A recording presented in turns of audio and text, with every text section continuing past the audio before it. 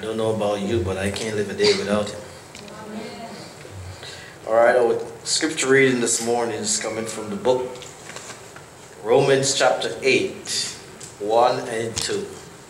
Romans chapter 8, 1 and 2. And it's also on the front of your bulletin if you want to follow along also.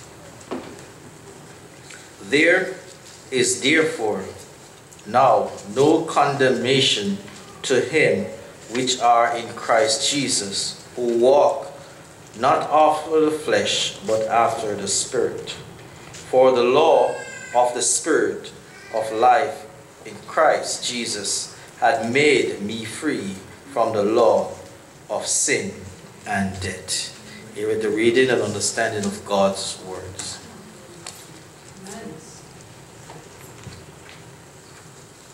Thank you, Brother Donovan.